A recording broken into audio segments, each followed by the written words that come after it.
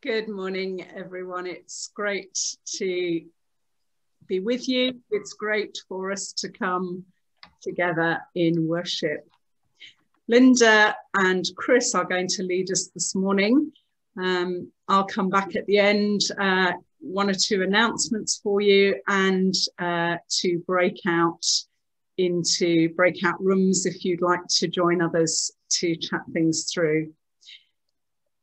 So we're going to begin with Linda, and she's going to speak to us and lead us through our worship. But let's just pray for this moment.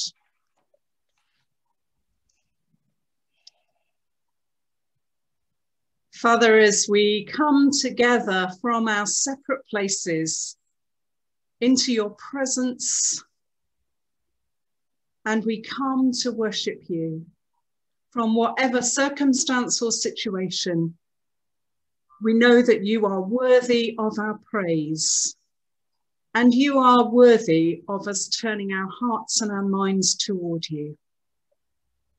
Lord, may this time be one in which we meet with you and hear from you as you would long to speak to us. May our worship be worthy of you this morning because we turn our hearts toward you. In Jesus' name, amen.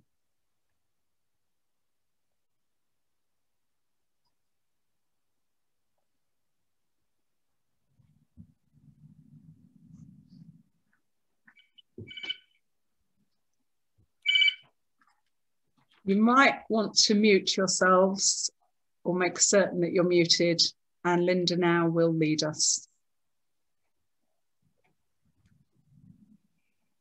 I wanted to introduce you with a picture which describes quite vividly our theme for the next 3 weeks, but it doesn't seem to be coming up, so I hope you'll see it in a minute. For the 3 Sundays before Lent, we're using a familiar verse, 1 Corinthians 13, verse 13. Paul says, these 3 remain, faith, hope, and love. And the greatest of these is love. And the picture that comes to my mind is of a well-constructed building. It stands on firm and safe foundations. Its structure brings to life the architect's design. And most important, however, is the way in which the building is used. Faith in Jesus is our firm foundation. Hope for the church and the world comes to life as we build. And love is the way in which all we have constructed must be used and shared. And faith is today's theme. So I want to use Paul's prayer to the church in Ephesians to encourage us, a prayer for the church, not only for his day, but for ours too.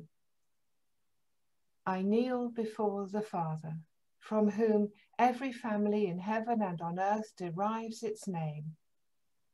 I pray that out of his glorious riches, he may strengthen you with power through his Spirit in your inner being, so that Christ may dwell in your hearts through faith.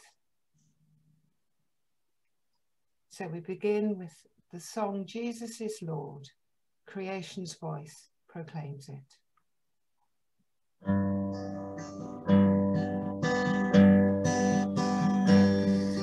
Jesus is Lord, creation's voice proclaims it, for by his power each tree and flower was planned and made. Jesus is Lord, the universe declares it, sun, moon and stars in heaven cry, Jesus is Lord, Jesus is Lord, Jesus is Lord. Praise him with hallelujah, for Jesus is Lord.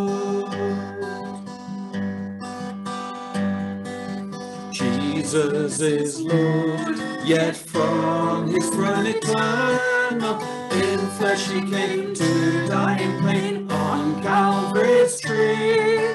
Jesus is Lord, from him all life proceeding, yet give his life a ransom, thus setting us free. Jesus is Lord, Jesus is Lord, praise him with hallelujahs, for Jesus is Lord. Jesus is Lord, of sin the mighty conqueror, on death he rose, and all his foes shall own his name. Jesus is Lord, God sent his Holy Spirit, show by works of power that Jesus is Lord. Jesus is Lord, Jesus is Lord, praise him with hallelujahs, for Jesus is Lord.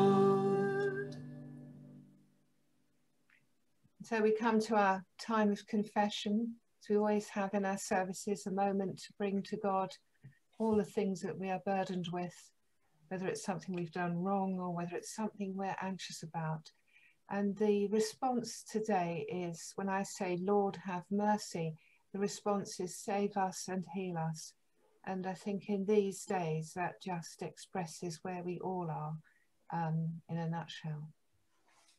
So please do join in with the Dark Prince. We cry to God our Father in weakness and sin. Lord, have mercy. Save us and heal us. We confess to you our pride and stubbornness, asking you to soften our hearts. Lord, have mercy. Save us and heal us. We confess to you our waywardness and self-will. Lord, have mercy. Save us and heal us. We confess to you our blindness and narrow-mindedness, asking you to open our eyes and restore our vision. Lord, have mercy. Save us and heal us. We confess to you our weakness and lack of trust, asking you to strengthen our faith. Lord, have mercy. Save us and heal us. Forgive all our wrongdoing and make us whole, we pray. For the sake of your Son, Jesus Christ, our Lord. Amen. God, whose will it is for all people to be whole, have mercy on us and grant us forgiveness for all our sins, peace in our hearts and minds, and strength to live for him day by day, through his Son, our Lord Jesus Christ. Amen. And to collect the special prayer for today, the fourth Sunday of Epiphany. God of heaven, you send the gospel to the ends of the earth and your messengers to every nation. Send your Holy Spirit to convert us to the good news of everlasting life in Jesus Christ our Lord. Amen. Amen. And now we'll have our reading from the Gospel of Mark.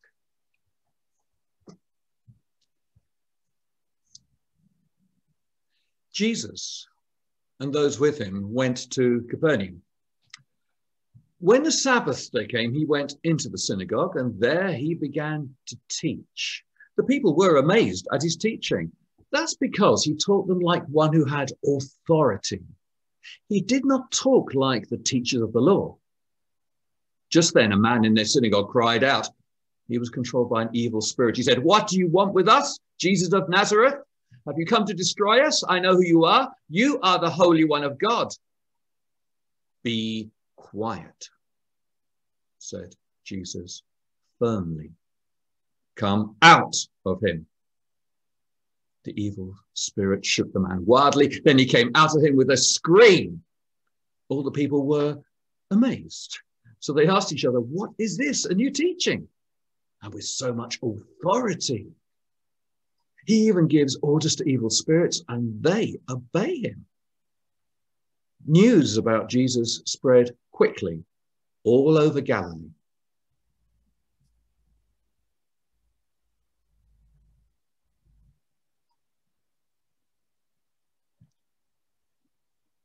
Our second reading comes from a little bit later in the same gospel. Another time, Jesus went into the synagogue. A man with a weak and twisted hand was there. Some Pharisees were trying to find fault with Jesus. They watched him closely. They wanted to see if he would heal the man on the Sabbath day. Jesus spoke to the man with the weak and twisted hand. "Stand up in front of everyone," he said. Then Jesus asked them, "What does the Lord say we should do on the Sabbath day? Should we do good or should we do evil? Should we save life or should we kill?" But no one answered.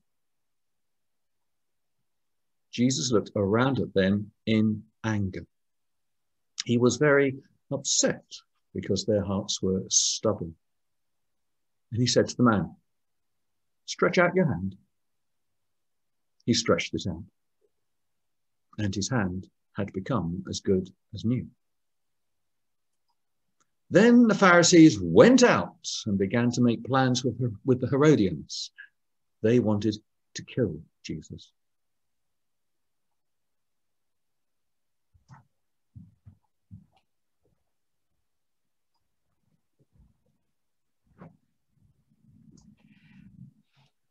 And so may I speak in the name of God, Father, Son, and Holy Spirit. Amen. One of the hardest lessons I have ever learned is that however many paper qualifications for teaching you have, unless you have something else as well, something special to offer, you will not be able to take a whole class with you, as I always longed to do and rarely succeeded. You have to have that certain something, that innate authority that carries your hearers with you and makes them into followers, turns a random collection of sheep into a shepherd's flock.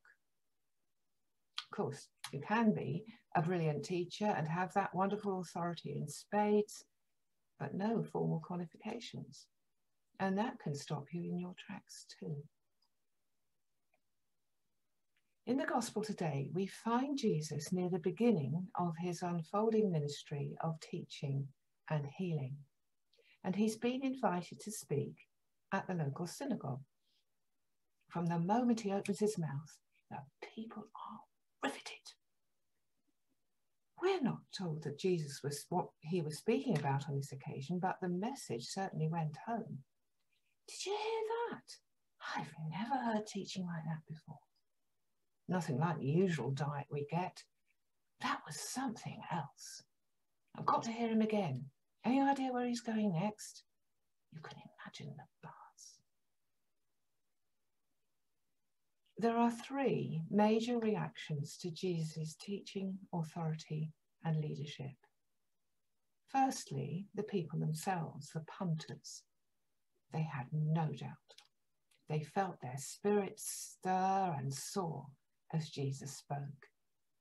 And they recognized deep within themselves that here at last was someone different, someone who spoke with a new authority, quite unlike the paper-thin version of authority of the teachers of the law. And they were going to follow Jesus from now on. And secondly, there's a sharp reaction from the spiritual underworld, also in their strange way accepting Jesus' authority. An evil spirit speaks through a possessed man. What do you want with us, Jesus of Nazareth? Have you come to destroy us? I know who you are. You're the Holy One of God. Here is a reaction from beyond this world, from the spiritual battle between good and evil, between God and Satan, more authenticating than anything else if authentication were needed. The evil spirit knows who Jesus is. It reacts to the challenge of his authority, not just the authority he has on earth, but also the authority he has in heaven.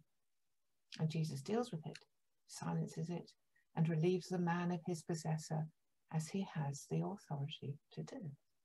And naturally, there is a third response. You can't expect the teachers of the law, their authority roundly rejected by the adoring crowd around Jesus, not to respond. They develop a four-pronged approach which gathers pace as the Gospels unfold. They question his qualifications. Jesus is only the son of a carpenter, and like them, he does not have the proper connection. So who is he anyway? And they accuse Jesus of being possessed by Beelzebub, the prince of demons. And that by Beelzebub, it's that Jesus is able to do that, casting out of demons.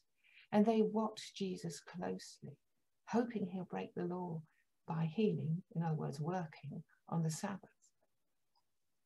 And Jesus points to a higher law of compassionate love and heals the man regardless, as we heard. And a paralyzed man is passed down through a roof, and Jesus says to him, "Friend, your sins are forgiven." The teachers of the law mutter, "Who is this fellow that speaks blasphemy? Who can forgive sins but God alone?" And Jesus turns to the man and heals him, "That you may know that the Son of Man has authority on earth to forgive sins. He's got every right to forgive sins." It's a heavy hint as to who he really is.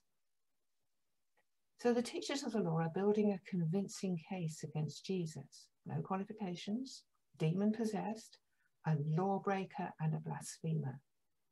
Without fail, Jesus responds with authority to their challenges. He declares, "I have authority to lay my life down and authority to take it up again. This command I received from my Father." So to his authority to teach, Jesus adds healing, forgiving sins, deliverance of the possessed, and the overcoming of death. No wonder the crowds followed him. No wonder the evil spirits reacted. No wonder the earthly authorities challenged.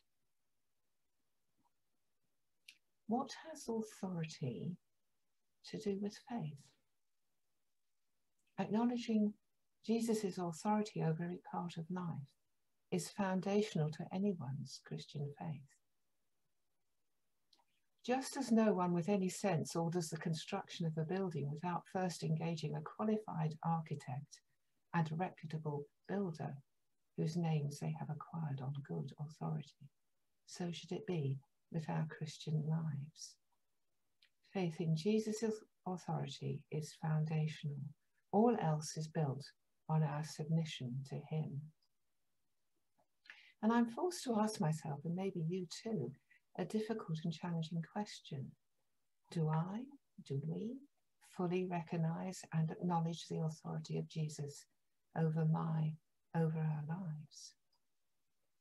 And if we do recognize that authority, what difference does it make to the way we live and the stories we tell? Now, it does sound as if I'm talking about faith as if it was a question of perfection. People sometimes say, well, when I've got my life completely sorted, I can call myself a Christian. Well, that perfection's not going to happen if it's me, or maybe even you. We are, after all, human. And it's here that a picture of a building helps again. My life is like a house with many rooms, and Jesus has come and knocked on the front door. I have had sufficient faith in his authority, perhaps only the size of a mustard seed, to let him in. I am a Christian, and the vital foundation is there, firmly established. But my house, my life, has many rooms, and not all the doors are open. And as time passes, Jesus knocks on those doors too.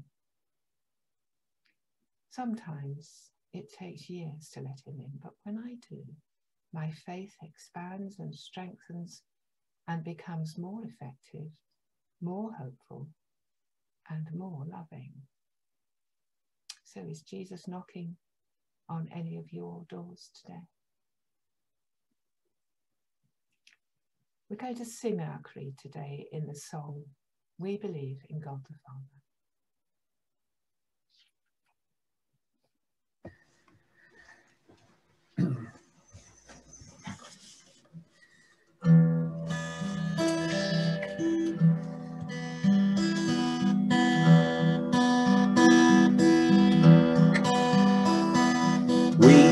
Believe in God the Father, maker of the universe, and in Christ his Son, our Saviour, come to us by virgin birth.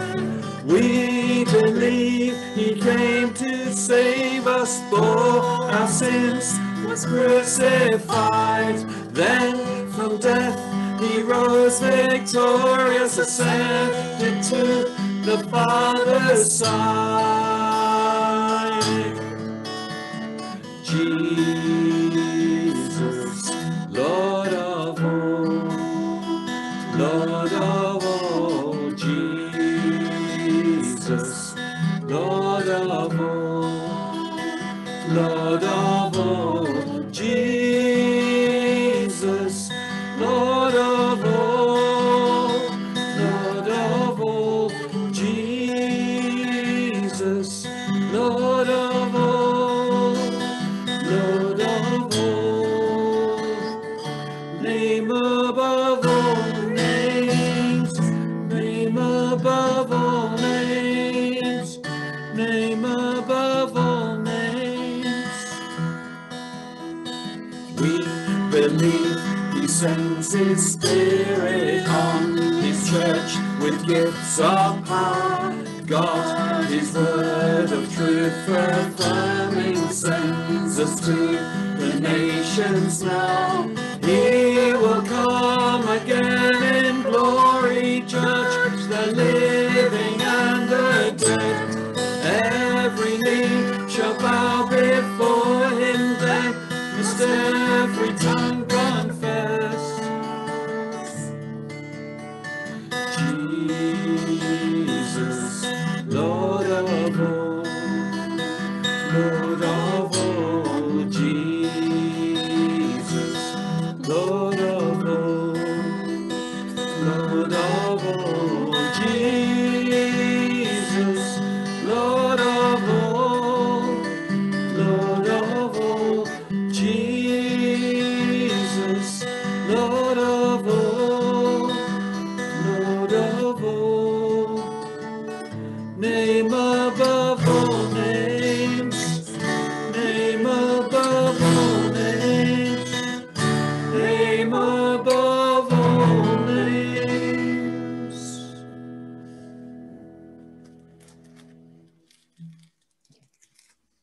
It's time to turn to prayer. So let's take a few moments to bring to mind particular people and situations where Jesus is needed. Perhaps members of our families, our friends, our neighbours, even ourselves. People maybe in our community, in our country, throughout the world. Folks who are sick or bereaved, or are mentally, physically, emotionally, or spiritually under pressure. Have you got a collection of folks and situations in your mind? Jesus said, "Come to me, all who are weary and are heavy laden, and I will give you rest." So I'm going to play you a video, and as I do, place whoever comes to your mind and is in your heart into the loving presence of Jesus.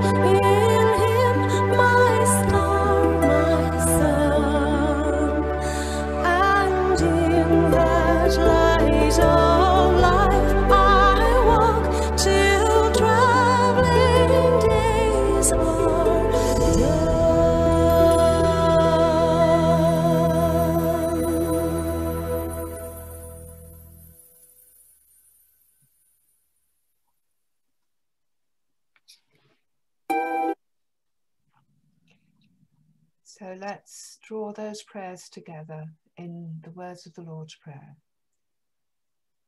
Our Father in heaven, hallowed be your name. Your kingdom come, your will be done on earth as in heaven.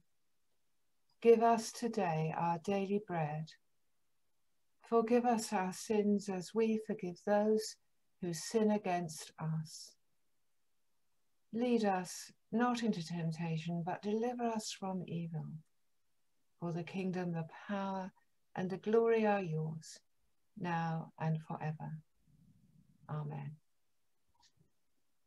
Our final hymn, In Christ alone my hope is found. It is my light, my strength, my song.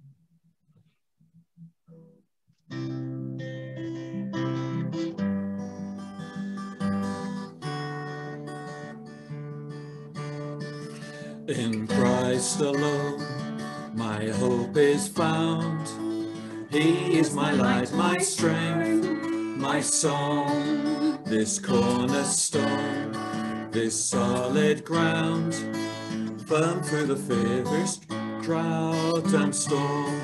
What heights of love, what depths of peace, when still the storms, when striving cease.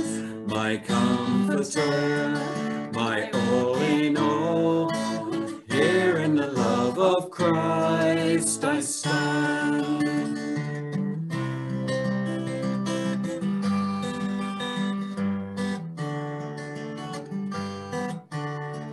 In Christ alone, who took on flesh, fullness of God in helpless babe, this gift of love and righteousness, scorned by the ones he came to save, till on that cross, as Jesus died, the wrath of God was satisfied. For every sin on him was laid, here in the death of Christ I live.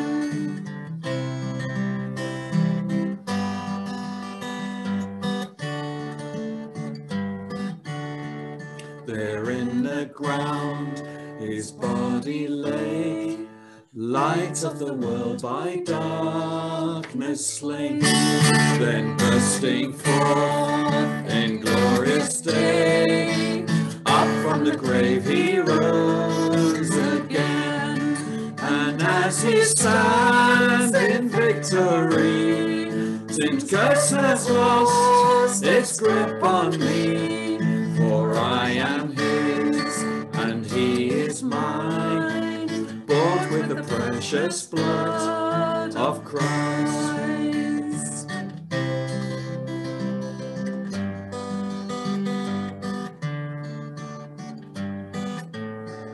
No guilt in life, no fear in death, this is the power of Christ in me. From life's first cry to final breath, Jesus commands my destiny. No power of hell, no schemes of man can ever put me from his hand, till he returns or calls me home. Here in the power of Christ I'll stand.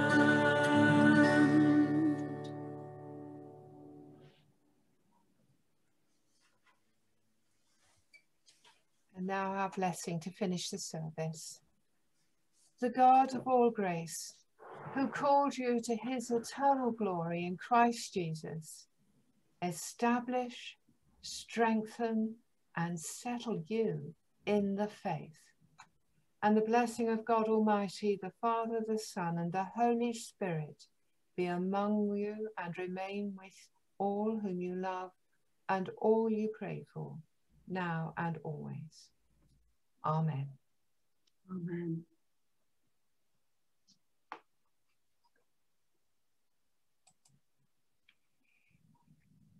Thank you, Linda. It's great to worship together. 1 or 2 announcements, folks, please, about the coming week. If you have any interest at all in getting any of the meaningful Easter eggs, Chris does need your order, please, by Tuesday. And he will send that off and get them for you. So do be in touch with Chris, please, or me, if you want meaningful Easter eggs. You will probably have seen from my emails that Rose Morrison died last week. Her funeral is going to be on Thursday. It is only going to be at Melrose, and therefore there won't be a church service. But some of our congregations who loved Rose have thought creatively about coming together as the hearse leaves the co-op on Thursday morning. And it might be that you'd like to join them to just be on the street, as so often happens in villages. But we can do it here, and we can be socially spaced, but we can show Rose's daughters how much she was loved as a member of our congregation. So the hearse is due to leave the co-op at 10:40 on Thursday morning, with the funeral at midday at Melrose. So do join if you're able to do that. Couple of reminders: the men's group have a quiz on Tuesday afternoon at 4. Hope you've had the links for that. If you'd like to be involved, they would love you to join them. And if you're part of the book group, a reminder that we start on Wednesday at 3 o'clock as we begin our journey together. Linda said this is one of a series of 3 on faith and hope and love. Next week, I'm going to be looking at hope with you. I want to use a few songs that may be newer to you. So what I'm going to do this week is to send out some YouTube links, a playlist where you could get to know these songs in advance so that you can confidently join in next week. Some really important ideas as we worship together around the theme of hope. So